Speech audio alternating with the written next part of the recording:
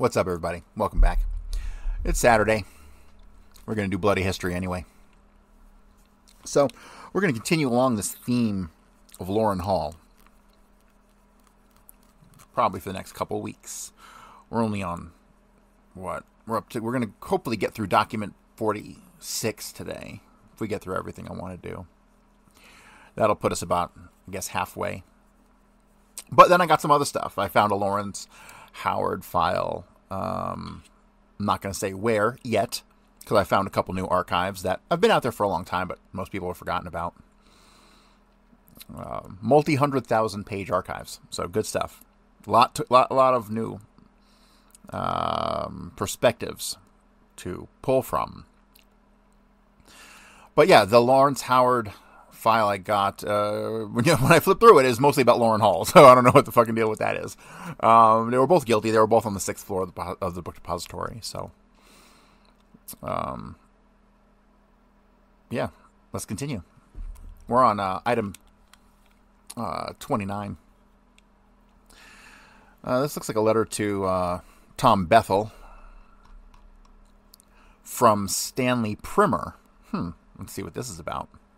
Dear Tom, thanks for your letter of 24 January 1968. What's the date on this? The date is February 9th, 1968.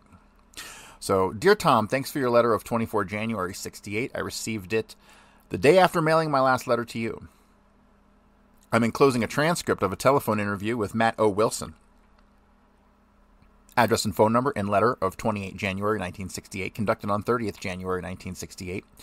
He corroborated what Doyle told me, with two exceptions.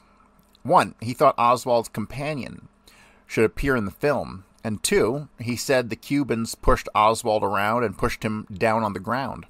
Both Doyle and Wilson agreed to look at the film to try to identify Oswald's companion. If they are not successful, Wilson would be willing to try to identify him from photographs you could send him. However, Wilson remembers Oswald much more clearly than his companion. Weisberg believes a picture showing Oswald's companion appeared in the state's item of 10th August 1963. He also has other information concerning the incident. So I'm assuming the incident is the August 9th scuffle with Carlos Bernier on the street, where everyone keeps trying to identify the guy who was out on the street with Oswald. If you ask me, it's Edwin Wilson. Or was it Edwin Collins? It was Edwin Collins. Sorry. Edwin Collins. So, that's a whole nother story. He's connected to Interpen and Jerry Hemming and all these guys. But I think clear as day it's him because of the hairline. Like, there are certain unique features that certain people have that really differentiate them from a lot of other people, right? And I'd say the hairline of Edwin Collins is very unique. Very, very unique. So, yeah. I don't know how he'd be connected to these guys because you don't really see his name pop up in any of the New Orleans stuff. But he was definitely connected to Jerry Hemming and Interpen and Lawrence Howard and those guys. And maybe he was there with them. Who knows? Who knows? When it comes to the actual Oswald and his handling, we don't know very much. A lot of people think they know something, but they don't. There's just not enough information because a lot of the information we have on Oswald is really Kerry Thornley or someone else, right? So, let me continue. Weisberg believes a picture showing Oswald's companion appeared in the States item of August 10th, 1963. The States item is a newspaper, not an actual States item. He also has other information concerning the incident. I would suggest that if you don't receive the film in a couple of weeks, you could phone Doyle to encourage him to send it. If necessary, Bruce Lewis is willing to go to Portland to get it. If someone will pay his transportation, his address is 1235 The Alameda, Berkeley, California, no telephone. Paul could contact him. I contacted Blazewick again on February 5th to try to determine whether he met Howard before or after he saw the Oswald scuffle on TV. He could not recall, but it seems likely that he met Howard first. Since talking to Blazewick, I read the interview of Hall in the Los Angeles Free Press, 12/19 January 1968, in which he stated that Howard was arrested in November or December of 1962. I believe he's talking about Lawrence Howard. Blazewick remembered only that he met Howard between the Bay of Pigs and the assassination. Blazewick saw a different scuffle on TV shortly before the assassination that involved members of the 30th of November at the Moscow Circus in Milwaukee. He did not recognize anyone involved, in particular not the scuffler of my previous report. He saw the Oswald scuffle on TV before this and is positive he does not confuse the two events. Blazewick believes the Oswald scuffle involved 3 or 4 men. Oswald was handing out leaflets when the scuffle suddenly started and included much motion of people.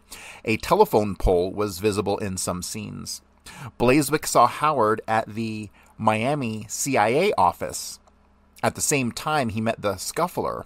He also saw him twice at the El Grande and Valencia bars before meeting him. An associate of Howard's in the Patrick's Raiders had a pointed goatee and a mustache which gave him an Asiatic appearance. He came to the San Carlos Hotel twice with Howard to talk to Lewis, the desk clerk. When the Patrick's Raiders were raided at No Name Key. So Patrick's Raiders, he's talking about Jerry Hemming and his guys down at No Name Key. When the Patrick Raiders were raided at No Name Key, this man, Howard, and Jerry Patrick were arrested. The 3 of them, and possibly others, were shown on a TV newsreel after their arrest when they were waiting in line to see a Filipino movie on guerrilla warfare. Howard was just getting into a speedboat when apprehended. Tomas knew Howard. Tomas did counterintelligence work in cities in Cuba. Contrary to my previous report, Quarito could speak a little English. Another correction is that the, quote, Cave Bar and the Pan American Bar were in the smaller of the 2 Pan American hotels. Oscar, owner, not bartender, of the, quote, Cave, was a friend of Jerry Patrick. Michael A. Jackson, Waukegan, Wisconsin, 53826, a friend of Blazewick's, was offered $1,200 to $1,500 by the CIA to captain a boat during the Bay of Pigs invasion. He didn't accept, but a friend of his did. Jackson, who was in Japan, would probably talk if approached indirectly. I think Blazewick has provided several leads that should be developed. Steve Burton could try to contact Adolfo Rodriguez Francisco in Los Angeles, and Bill Barry could help in Miami. Blazewick wants to talk to these people himself whenever he can get the opportunity, so it would be best not to use his name. I'm also enclosing an interesting document Jim Schmidt obtained from the National Archives. Sincerely, Stanley R. Primer. Interesting stuff. Little tidbits of information.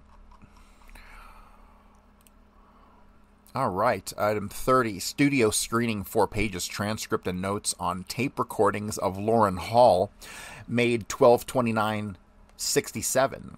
Excerpts recorded during studio screening. This is all handwritten notes, 8 pages of them, from an interview made of Loran Hall, December 29th, 1967. Excerpts recorded during studio screening. 1. Question: why was the president assassinated? Answer: liberals may have had a part to do with it.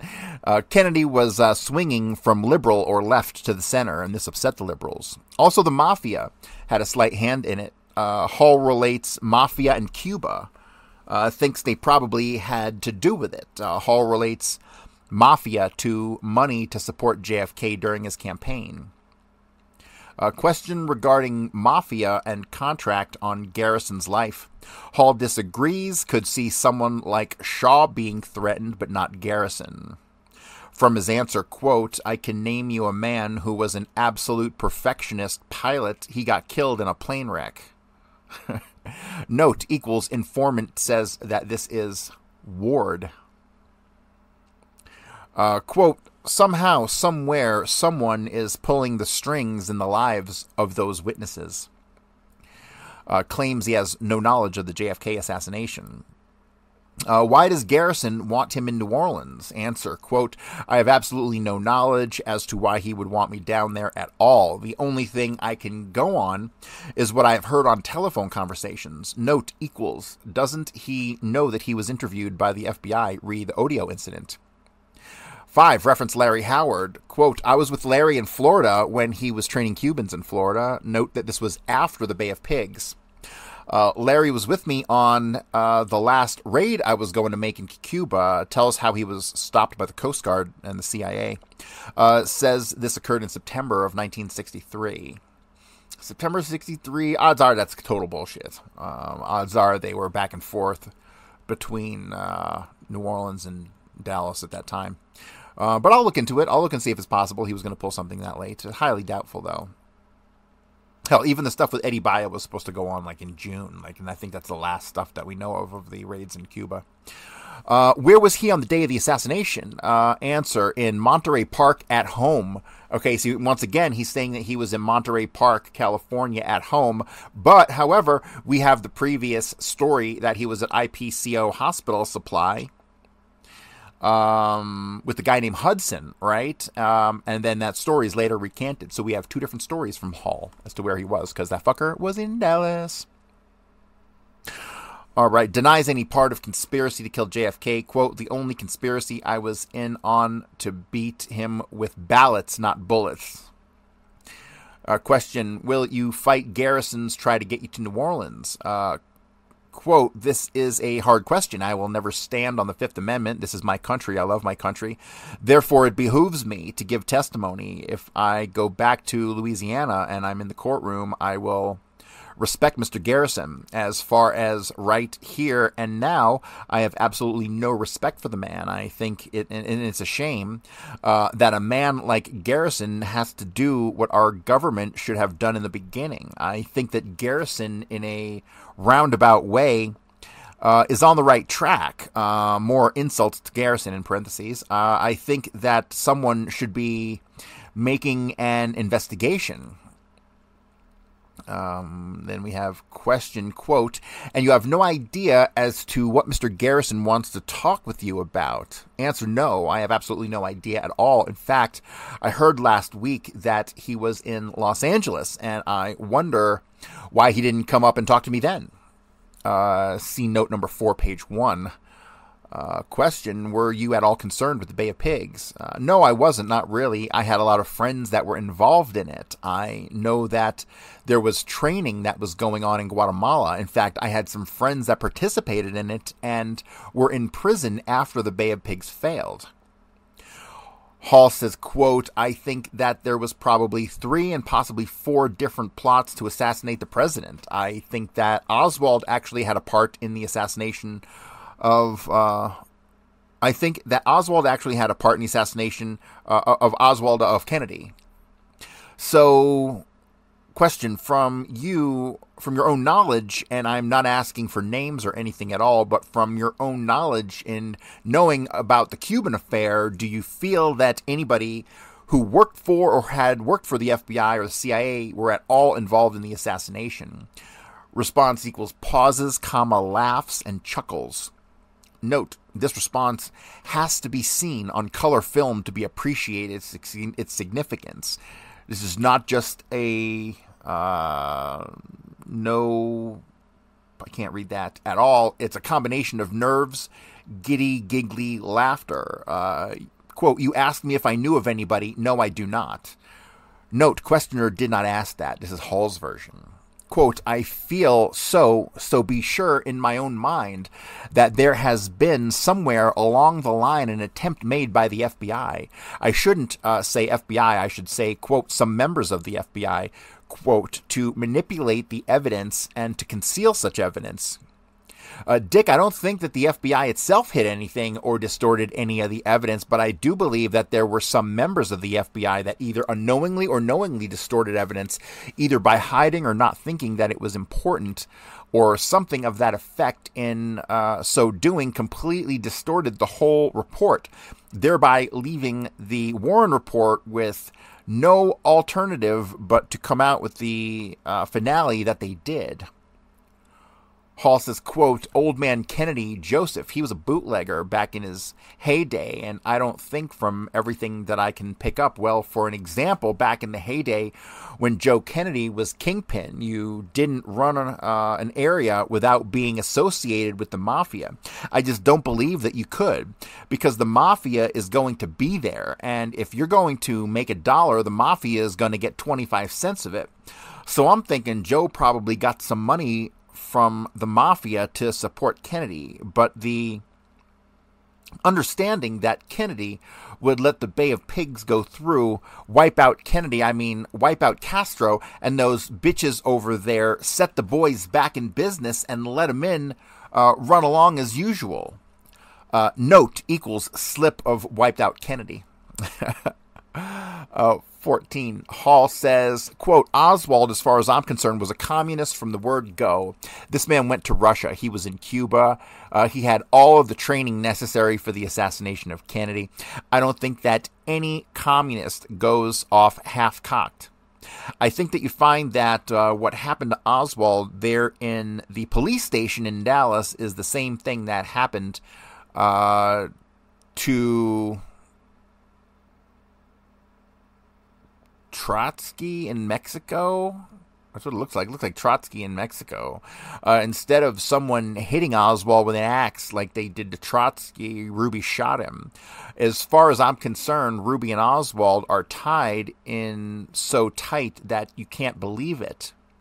Now, there's no way I can prove this because I knew neither one of them. I never had a conversation with them in any way, shape, or form.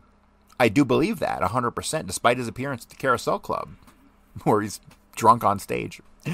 Hall says on the government cover-up of the real, looks like 10th in this matter, quote, for a man to get on a television, on a newspaper, and make a statement about the president of the United States or a senator or a congressman, I think that this is real bad taste, especially now, the fact that we're in conflict in Vietnam.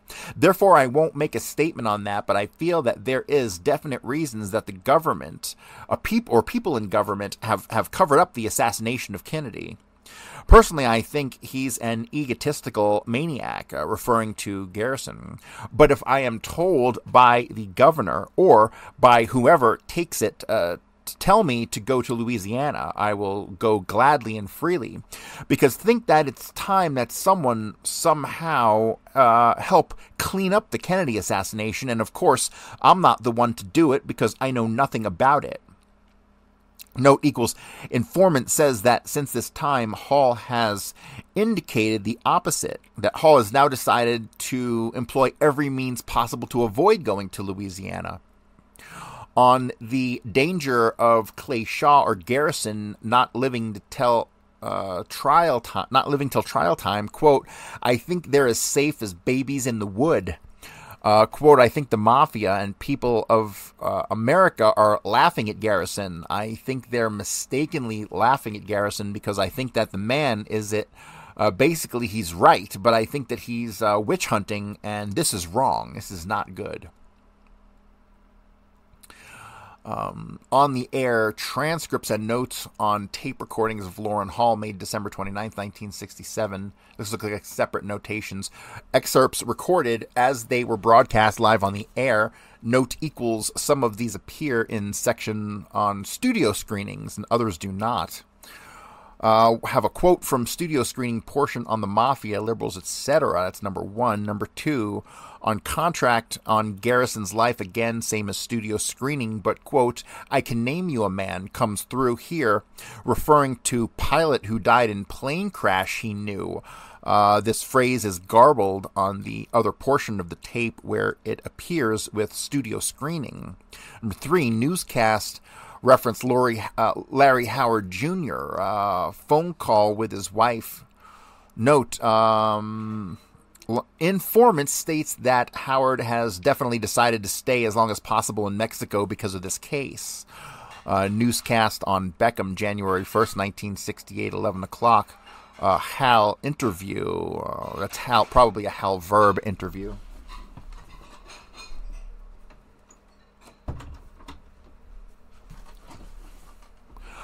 Valuable admission here in the public record. Hall equals, quote, I was in Cuba, and when the revolution ended, I got into Havana. I was out at the question mark with Camillo Cienfuegos. I had about 60 men that were being trained as marksmen. We were going under the camouflage of being in for the invasion of Nicaragua, whereas what it was actually about was the assassination. in reality, of top communists in Cuba, because we found out that Castro and the whole 26th of July movement was going communist, so that a democratic government would take over the rule, so that a democratic government would not take over the rule of Cuba. How does that include Castro, referring to assassinations? Hall says, yes, it did.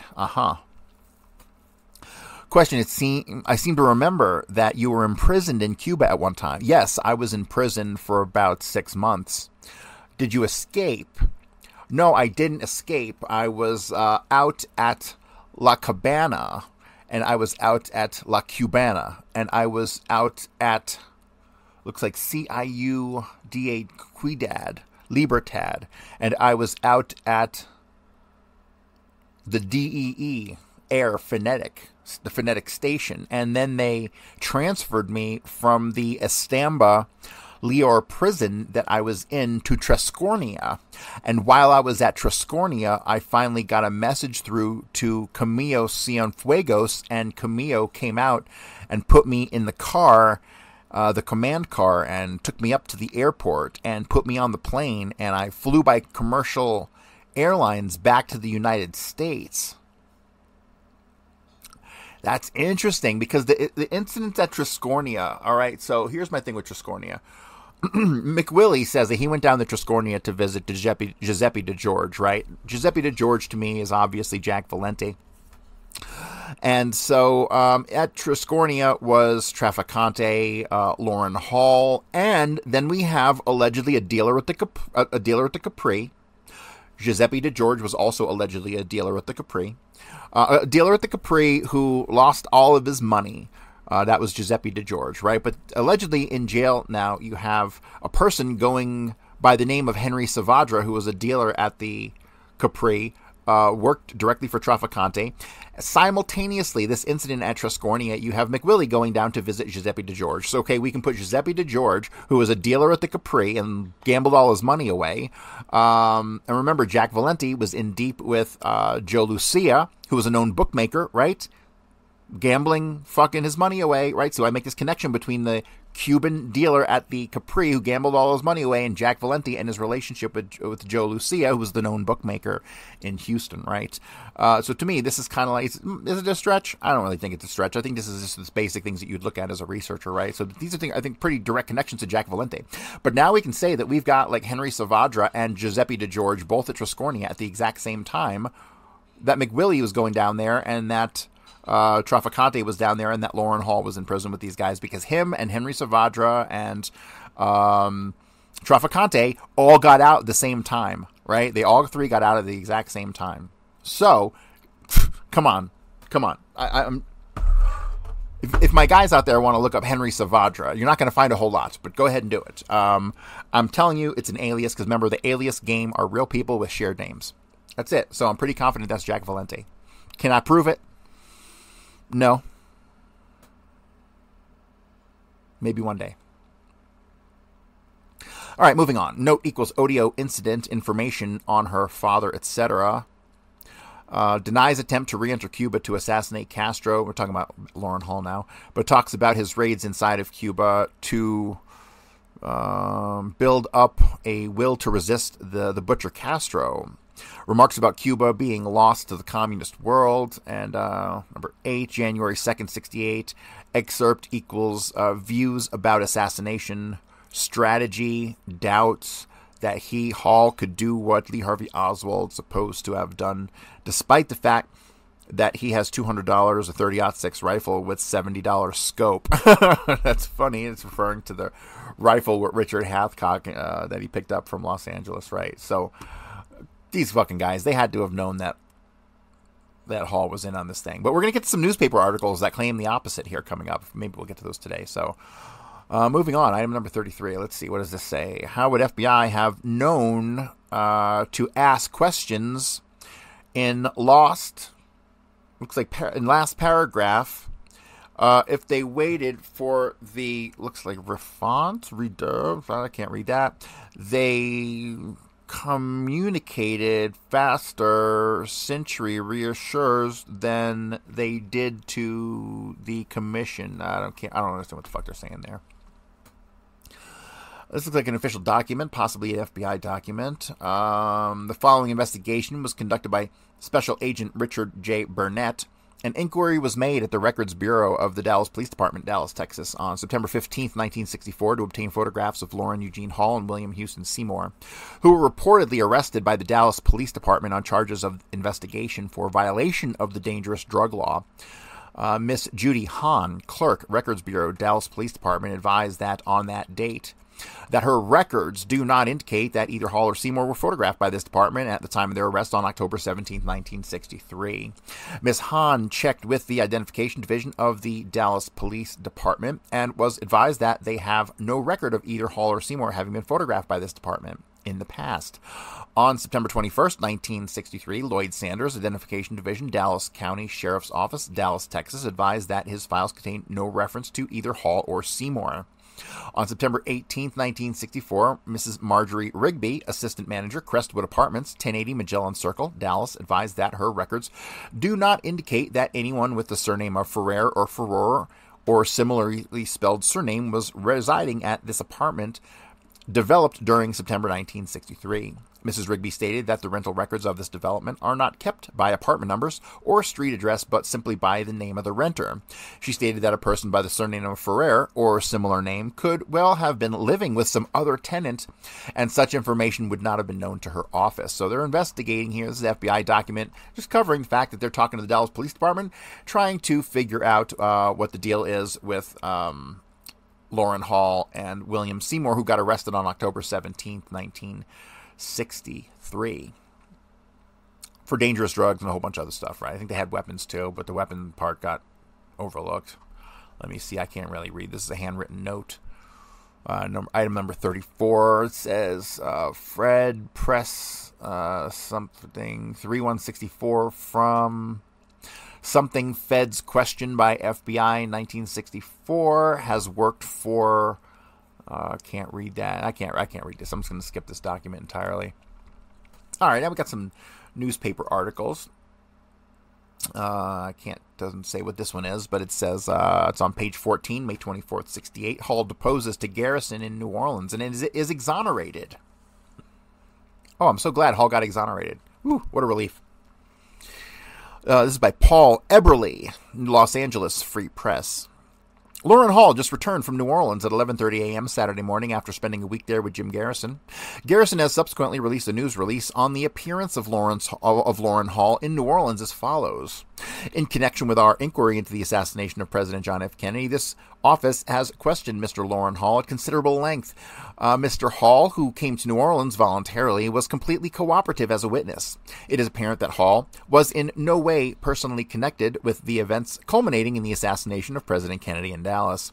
On the other hand, it is equally apparent that other individuals and agencies caused Mr. Hall's name to be injected into exhibits of the Warren Commission and to other statements so that any effort to investigate the assassination would cause his name to appear.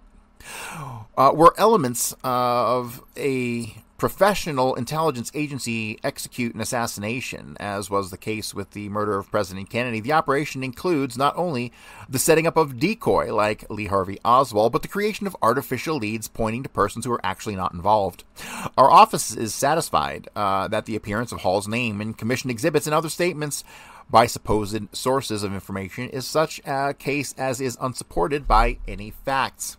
On the other hand, Mr. Hall proved to be a helpful witness for our inquiry because of his extensive experience in anti-Cuban raids from Florida in the early 1960s. We want to make public our appreciation of Loran Hall's cooperation. Hall's genuine concern about the assassination of President Kennedy and about the subsequent concealment of the truth was apparent, and our office is indebted to him for his help in the investigation. Question: what was your reaction to meeting with Garrison and your conversation with him?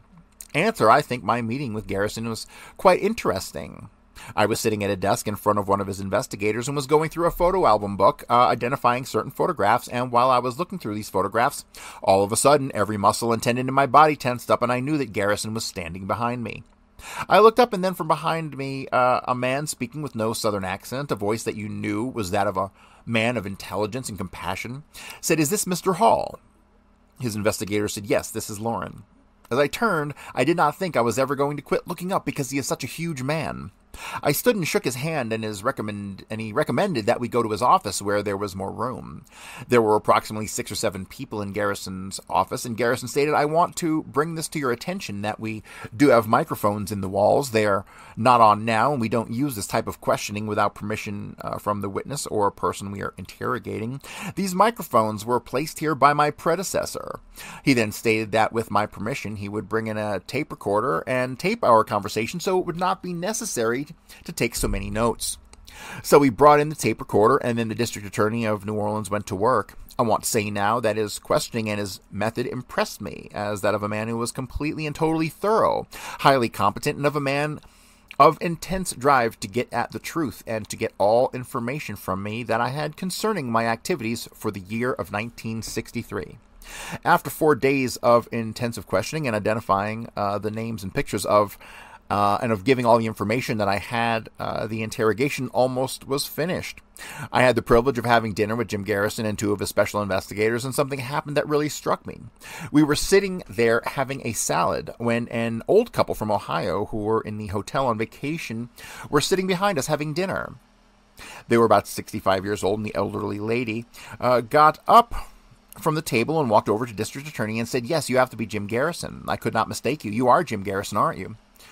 And the district attorney said, "Yes, I am, ma'am." She said, "I want to have the pleasure of shaking your hand because we know that you are right and we pray for you every day. And with God's help and our blessing, we know that you will give the truth to the world. And there was a plot to assassinate the president. And please be careful because America needs you." And then she went back over and sat down at her table, and that really did something to me. It made me feel like here was a man of great qualities, and I was really proud to be sitting there with the district attorney of New Orleans. In looking through the photographs, were you able to identify anyone from California? Yes, I was able to identify 5 or 6 photographs of people here in California. Did Garrison feel that these people were important? I don't know, because I was the witness stand, and he was not divulging information to me. He was getting information from me. Have you, since your trip or before, been threatened by anyone or warned to keep silent about anything? There's a lady in Whittier who received a telephone call from a Mr. Bradley, or someone who was supposed to be Bradley. First of all, he asked would she give him my telephone number so that he could contact me, and she told him she did not have my telephone number and didn't know how to contact me, and he said he wanted to get a hold of me and told her to tell me to get off his back. Approximately 3 to 3.5 months ago, Bradley went to another lady in Whittier and took this envelope with newspaper clippings in it and gave them to this lady in Whittier to give to another lady in Whittier that knows me, and said to be sure and give this to Loran Hall. Let me pause right here for a split second, okay, ladies and gentlemen, because who else is from Whittier, California? And who made a special trip from Whittier, California in May of 63, stayed in Whittier, California, allegedly, quote-unquote, for several months before heading back through Mexico City to New Orleans on September 4th? None other than Carrie Thornley, right? So now we have a connection between Loran Hall and Edgar Eugene Bradley and Whittier, California. Something tells me that there was somebody in Whittier, California who recruited Carrie Thornley. And that those people are probably obviously connected to Loran Hall and all these people later on. But yeah, Whittier, California. Second time this is popping up from seemingly unrelated people who are definitely connected through New Orleans. Strange, huh? It's my understanding that this is Bradley's writing. It gives the date, the name of the mail, and the name of the newspaper is in the Valley Mail. There was no other message except telling this woman to tell you to get off his back.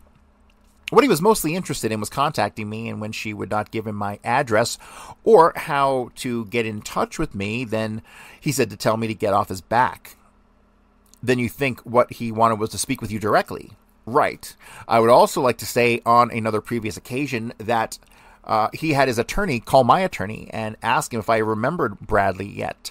Then on another occasion, he told a newscaster here in the LA area that, yes, I do remember Loran Hall, but I remember him by the name of Lorenzo Pasio. There are absolutely no doubts in my mind that Bradley remembered me right from the beginning. When I did not remember him, and I testified to the fact I didn't recall ever having met him, then I recalled having met him, and where and under what circumstances. This really bothers him because I placed him with and at the house that was noted for their anti-Semitic and paramilitary feelings and thinkings.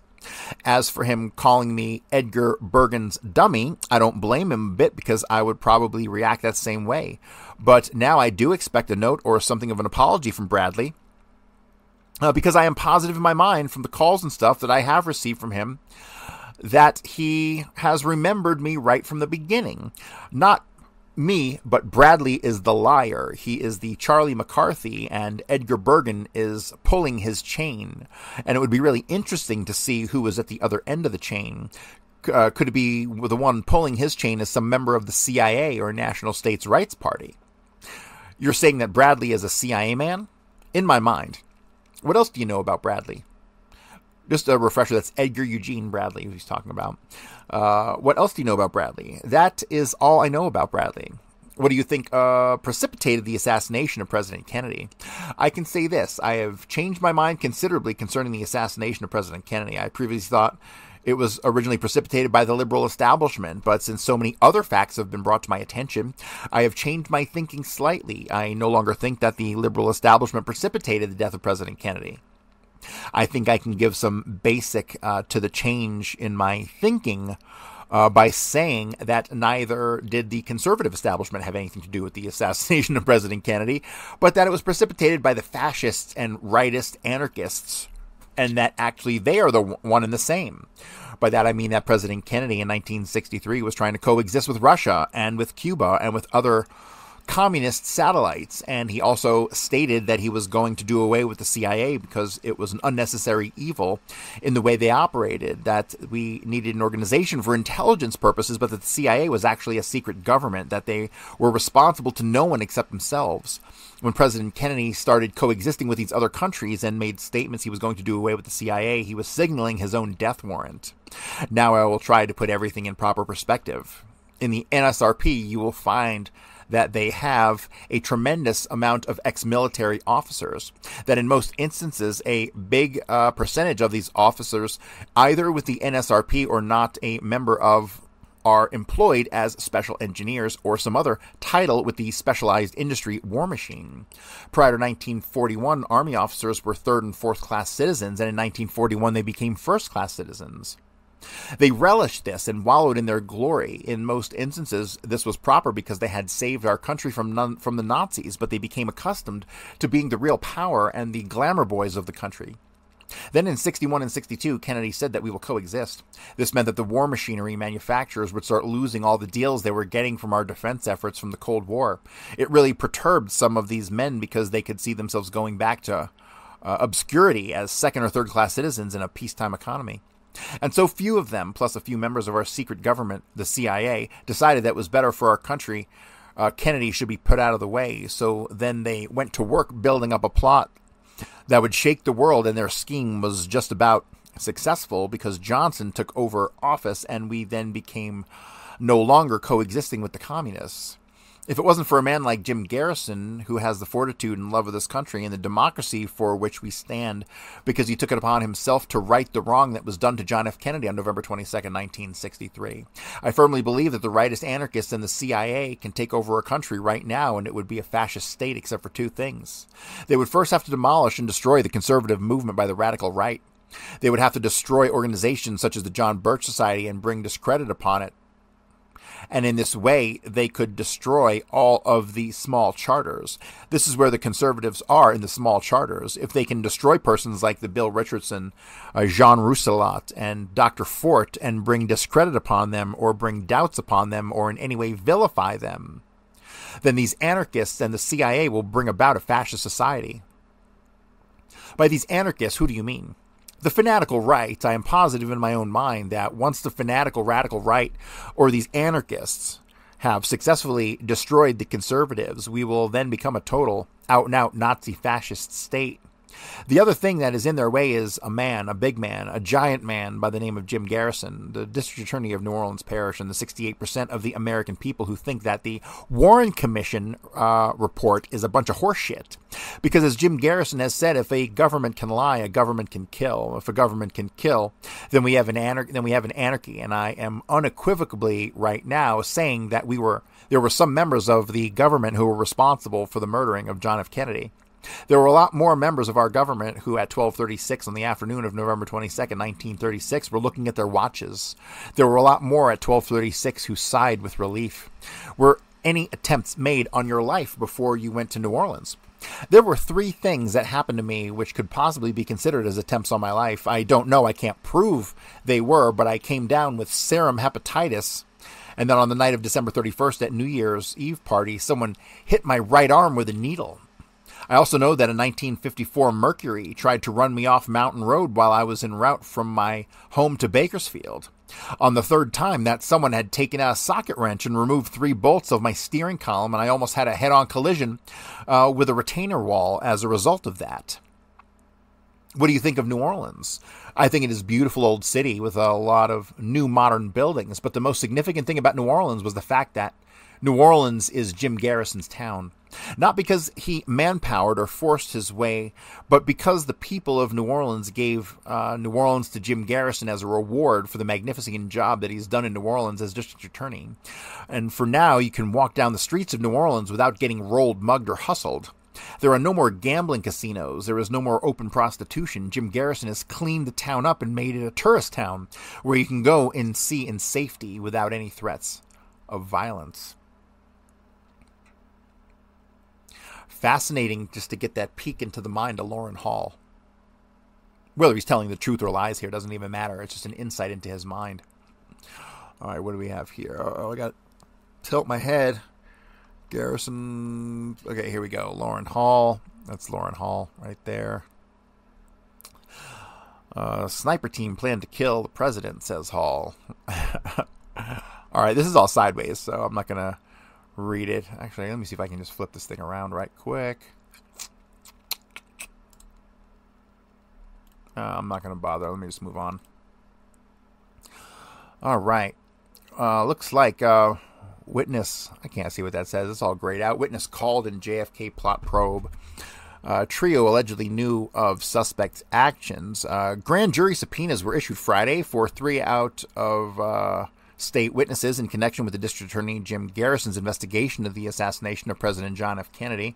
Those subpoenaed to appear February 1st and 2nd before Orleans Parish grand jury were identified as follows: Loran Eugene Hall of Kernville, California, Lawrence John Howard Jr. of Los Angeles, and Thomas Edward Beckham, a former New Orleans presently living in Omaha, Nebraska. Garrison said each of these 3 witnesses was in a unique position to observe activities relevant to the assassination of President Kennedy in Dallas on November 22nd, 1963. The district attorney said none of the 3 men were questioned by the Warren Commission, which conducted the official investigation of the president's death. Garrison contended that Hall arrived in Dallas prior to the assassination carrying a .30 caliber rifle. Garrison added that this was hardly an inconsequential matter inasmuch as he earlier stated that Kennedy should be killed. After the assassination, Hall returned to California, it is alleged. Hall, a bartender in Wofford Heights, California, about 125 miles northeast of Los Angeles, said Friday he intends to fight the subpoena right down the line. Hall admitted being in Texas during the time the subpoena noted, and that he was active for 1 year in the Free Cuba movement in 1963. Denies charges. However, he denied ever meeting Lee Harvey Oswald, Jack Ruby, or David W. Ferry, or anyone else involved with the assassination, or anyone ever mentioned by Garrison or anybody else. Oswald was labeled by the Warren Commission as the lone assassin of President Kennedy. Ruby, a Dallas nightclub operator, shot Oswald to death 2 days after the assassination. Ferry, a New Orleans pilot who died earlier this year, was implicated by Garrison as co-conspirator with Oswald, Ruby, and others in a presidential death plot. The subpoena for Hall and Garrison said Garrison has information that he checked into the Dallas YMCA in October of 1963, remained in Dallas until the time of the Kennedy slayings. Good catch, Garrison. It was further contended that Hall was in Dallas with Jack Ruby and other individuals believed to be involved in the assassination, that he brought a weapon to Dallas shortly before the assassination, that he was active in the Free Cuba movement in Florida, Louisiana, and Texas, that he was previously engaged in CIA-sponsored guerrilla training in Florida for raids on Cuba, that he was associated with Lee Harvey Oswald in Dallas. The document also charged Hall contacted Ferry in New Orleans before the former arrived in Dallas. Retorting to Garrison's charges, Hall said he was in Dallas for 2 days, about 2 or 3 months before the assassination. I was driving through on my way to Miami and stayed at the YMCA for 1 or 2 nights. I don't remember which. He said he was in Louisiana once back in 1963, and that was for about 3.5 hours while driving. He was driving through to Miami.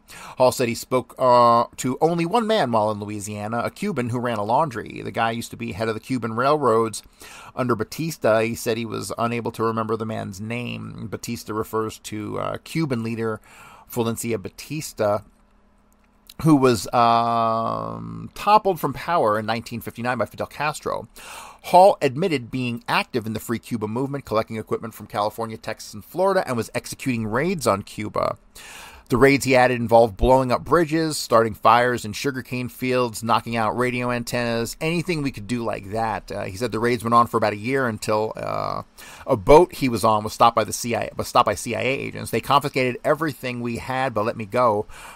I was never charged with anything, Hall asserted. About his Dallas trip, Hall stated he was arrested before he got to the YMCA. He said he was jailed for 1 day for investigation, but for what, I never found out. These charges were dropped. I was released and I went straight to the YMCA.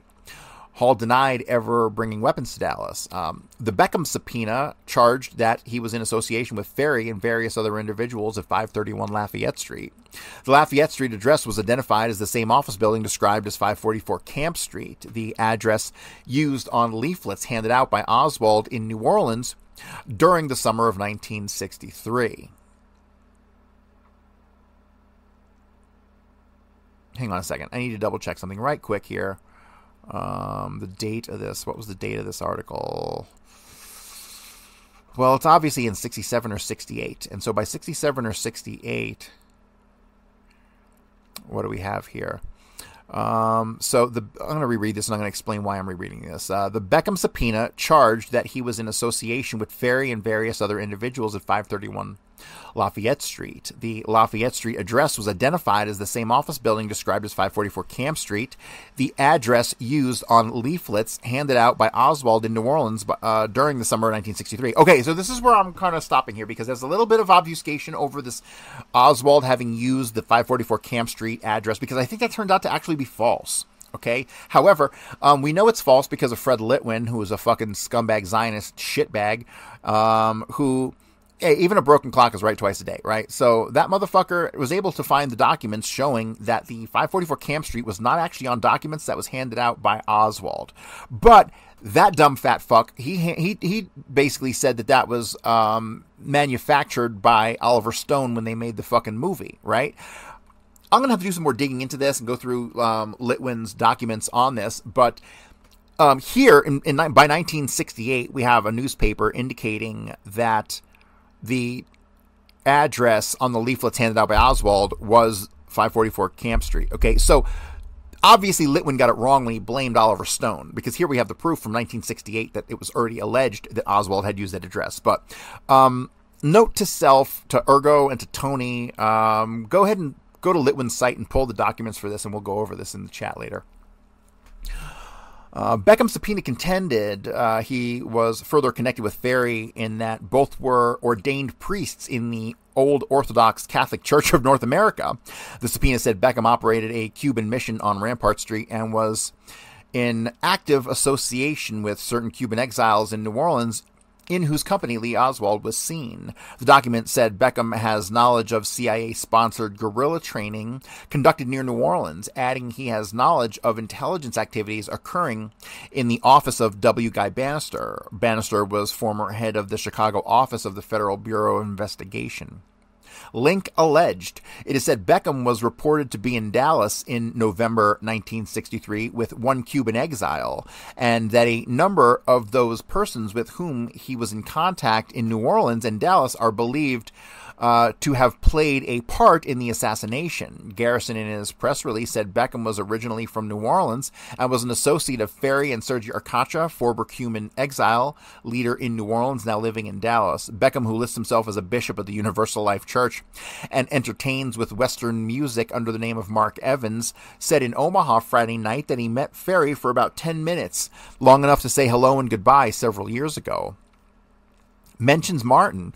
He claimed he was introduced to Ferry, who had some supernatural stuff for hair, by New Orleans private investigator Jack Martin. Beckham said the only time he has been in Dallas was late last year and was then accompanied by Dr. F. Lee Chrisman of Tacoma, Washington, with whom he works as a psychologist and whom manages his entertainment career. After claiming that he had never met Oswald, Beckham said, "All I know is that President Kennedy was assassinated and Oswald was blamed for it." Beckham said he does not know Garrison and several of his staff members, adding that he worked as an investigator. Said he does know Garrison and several of his staff members, adding that he worked as an investigator for Garrison about 3 months in late 1962. He said there's no record of his employment because he was paid in cash. He also knows William Gurvich, Garrison's former chief investigator, who resigned and criticized the DA's investigation. Gurvich told the Times-Picayune Friday night that he doesn't ever recall meeting a Mr. Beckham. Quote, "He would never have had an occasion to meet me," said Gurvich. "I was not a member of Garrison's staff at the time. Beckham claims to have worked for him. We travel in different circles." Refused to return. Beckham said he will not return to New Orleans because, quote, "If I did, I would destroy myself. If Garrison is sincere, he can come up here and question me. I'm not running from anything, and I'm willing to take a lie detector test." Beckham said that he was in trouble once in New Orleans when he was arrested for running a lottery in a church on Rampart Street. An offer of immunity by Garrison was greeted by scoffs from Beckham. "How can a man who's supposedly supposed to prosecute the law provide protection from it?" he said. The Howard subpoena indicated that he also knew Ferry in 1963 during the course of several visits to New Orleans. The document said Howard was engaged in CIA-sponsored guerrilla training in Florida for raids on Cuba, that he was active in the Free Cuba movements in Florida, Louisiana, and Texas, and that he associated with Ferry and others at 531 Lafayette Street.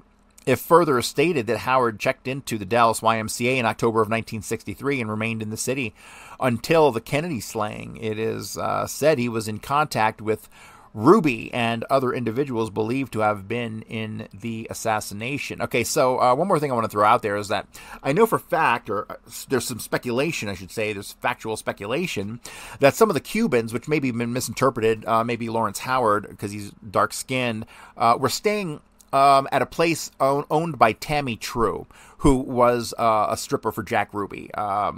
Ergo and Tony and RN, if you want to pull stuff on Tammy True, maybe we can start to link Tammy True to Lawrence Howard's stay. And maybe if we can even put Tammy True's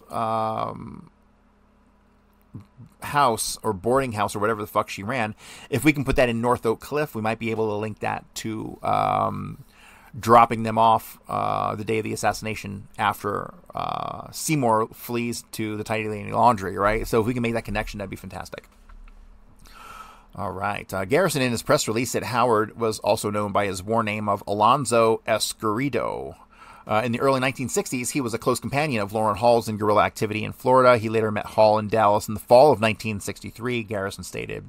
The subpoenas were issued by Criminal District Judge Matthew S. Braniff. Each subpoena grants the witness immunity from prosecution if he obeys the summons. In his statement, Garrison accused the Warren Commission of trying, quote, to hide the fact that for the first time in American history, a coup d'etat had occurred, resulting in the carefully planned execution of a president. He said that President Kennedy plainly was shot from a number of different directions. He also contended that the American people have never been told the names of 10 men who were arrested in Dealey Plaza in the minutes after the assassination. They later were quietly released after the murder of police officer J.D. Tippett in another part of Dallas. Provided the necessary diversion to cover their release, Garrison said. His investigation has identified some of these 10 men assassination participants in the assassination he added. Oh, let me just comment real quick. Is like I think in my second year of research, I pulled a whole bunch of information on like Jack Todd and Angelo Caston and like a bunch of these Dallas fucking guys who were, I'm pretty confident by my own recollection, were some of these 10 men arrested in Dealey Plaza. But I never really followed that up too much. Actually I did. I pulled a whole bunch of documents, but they never connected to anybody else, right? So they never connected to any of my mob guys. They were obviously there through their connections with Jack Ruby. But yeah, Angelo Thomas Caston, Jack Todd, who the fuck else? What was his name? The guy who ran the AVGA. Dolan. I forget his first name. There was a Dolan guy who was involved in that, living in Oak Cliff. Yeah, there was a whole bunch of guys who I'm pretty confident were identified and arrested in Dealey Plaza. And then we have the one man who was identified in Dealey Plaza that no Kennedy researcher has ever fucking talked about to this goddamn day except for me, and that's the one and only unidentified Louis Shug. Louis-Schug. Louis Shug. You find a goddamn anything to do with Louis Shug, I'll fucking give you a free copy of my book. So, good luck with that one. But yeah, so as far as the 10 men arrested, I did do a whole bunch of work, and a bunch of these guys I think were Dallas guys, local Dallas guys like Angelo Thomas Caston and Jack Todd and a bunch of these other fucks who I'm gonna have to go digging through my notes. I've got like hundreds and hundreds of pages of notes of stuff that I took in the early days that I haven't revisited in years. Maybe I will do some shows on that stuff coming up. But all right, let me get back to it here. Quote, they later were quietly released after the murder of police officer J.D. Tippit, another part of Dallas, provided this necessary diversion to cover their release. Garrison said his investigation has identified some of these 10 men as participants in the assassination, he added. So, moving on, I can't tell. I think this is a separate article. Pentagon reports Garrison service, Washington, from the Associated Press. The Defense Department said Friday, James C. Garrison, New Orleans District Attorney, was released from active duty by reason of physical disability in the rank of captain. The Pentagon said that he was released October 31st, 1951, and that he served as a member of the National Guard on 4 separate occasions, beginning with his enlistment June 1939, ending with his resignation last February 28.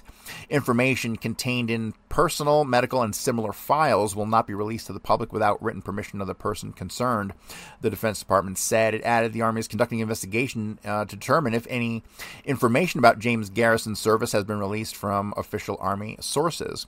Garrison has become a national storm center through his investigation into the assassination of President John F. Kennedy. Garrison insists killing in Dallas was the result of a conspiracy hatched in part in New Orleans and was not the deed of Lee Harvey Oswald acting without Confederates. The Warren Commission, which investigated the assassination, named Oswald as the killer and said it found no evidence of a conspiracy. In New Orleans, Chief Assistant DA Charles R. Ward said Friday night that he feels there is a snide inference in the Defense Department's report on Garrison's military record. Jim Garrison is still a member of the U.S. Army Reserves and holds a commission as a lieutenant colonel, added Ward. It is very unlikely that anyone with a psychological problem would be allowed to hold the rank of lieutenant colonel. The Pentagon said it has been queried by numerous newsmen concerning the military background of Jim Garrison. In response, it issued this statement. James C. Garrison, currently a lieutenant colonel, United States Army Reserve, not on active duty, served as a member of the Louisiana Army National Guard and the National Guard of the United States on 4 separate occasions, beginning with his initial enlistment in June of 1939 and terminating with his resignation on February 28, 1967. He was a Lieutenant Colonel, National Guard of the United States at the time of the resignation. Automatically and by law, he became a member of the United States Army Reserve at the time of the resignation from the National Guard of the United States. He was on duty as enlisted man from January 13th, 41 to June 22nd, 1942. He was commissioned on June 23rd, 42 and served till March 1st of 46. He was stationed at Fort Still, Oklahoma, Camp Roberts, California, Pecos, Texas, Camp Rucker, Alabama, and the European Theater of Operations. He was separated at Fort Dix, New Jersey. He was recalled to active duty on July 24th, 1951, served until October 31st, 1951. He was initially assigned to Fort Sill, Oklahoma during the period August 1951 to October 1951. He was assigned to the U.S. Army Hospital, Fort Sill, Oklahoma, and to Brooke Army Hospital, Fort Sam, Houston, Texas. Published orders state that he was released from active duty by reason of physical disability. in the grade of captain on October 31st, 1951. Information contained in personal and medical similar files will not be released to the public without the written permission of the person concerned. Army is conducting investigation to determine if Jim Garrison service has been released from official Army sources. All right, so some background information on Jim Garrison as we head towards the end of this article. All right, witness changes stance. Looks like dated 5/1/68, May 1st, 68. DA's Kennedy probe gets a surprise assist. A witness sought by District Attorney Jim Garrison in his Kennedy assassination probe was quoted in California today as saying he may have information which could support the theory of a conspiracy to murder the late president. The Los Angeles Times reported today that Loran E. Hall made what constituted a surprising reversal of position in an appearance before Edwin Meese, California Governor, Ronald Reagan's Legal Affairs and Extradition Secretary.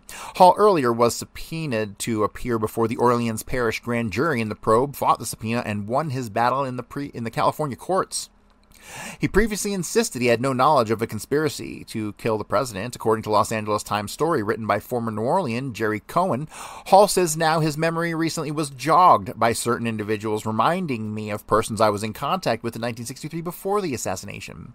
He says he had supplied Meese at a meeting yesterday in Sacramento, California with the names of these certain individuals, reminding me of persons I met while making speeches in the Los Angeles area when I was raising funds for anti-Castro activities. On almost every occasion after I finished talking at one of these meetings, Hall said, I'd overhear some people there discussing the possibility of assassinating Kennedy and how it might be done. Not just Kennedy, but also Chief Justice Earl Warren and other government officials, how they could be gotten rid of. Hall, an adventurer who once was a Castro prisoner, claims to have spoken at more than 50 meetings in Southern California in the early 1960s, seeking support for anti-Castro guerrillas. Hall himself was a guerrilla. He said that during the speeches, he never personally advocated harming the president, although he did express disappointment over handling of the Bay of Pigs invasion of Cuba. Hall declined to specify sites of these meetings, but said he supplied Meese with those he could remember. He said he has been giving serious thought to Garrison's demand that he appear here. Garrison's office has been in contact with me, and there's a chance I might reconsider. He said he made his decision to go to Meese after being assured by a California judge that his previous testimony would not make him subject to prosecution for perjury. He said he asked for the audience with Meese to protect myself in the event I do decide to go to New Orleans. Meese had no comment on Hall's story. Earlier, Garrison said he would set the date for the trial of Clay L. Shaw, charged with participating in a conspiracy to assassinate the president, early next week if Shaw's attorney do not file for rehearing before the Louisiana Supreme Court by Tuesday.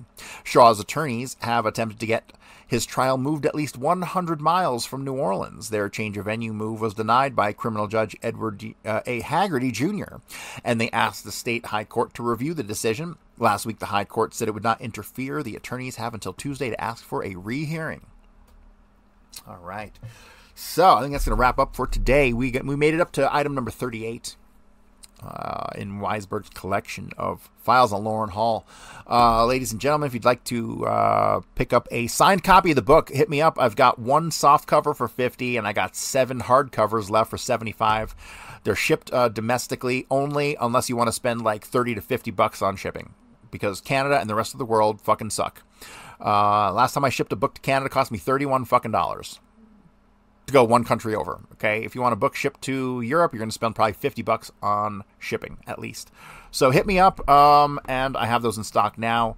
And we'll be back tomorrow with part 5 of the Loran Hall files in the Weisberg collection. Thank you.